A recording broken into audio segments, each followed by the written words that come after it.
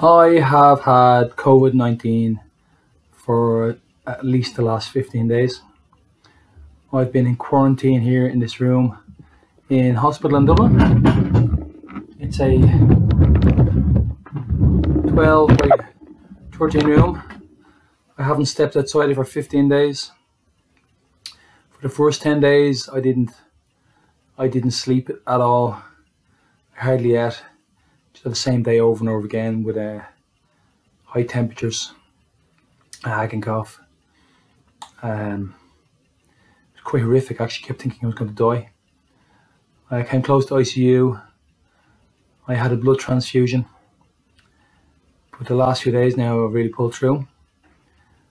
I really want to call out the nursing staff in here.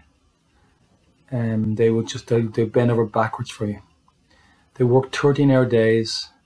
They scour the hospital for ice for you because there's no ice in this ward. They'll do anything you ask them to do. They're asking all the time, is there anything they can do for you?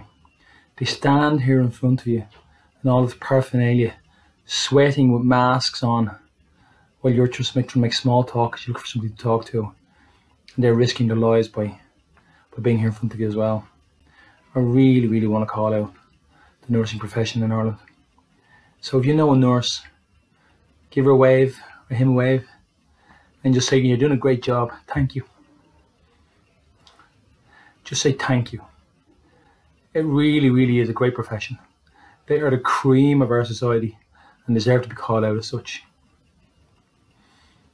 Thanks.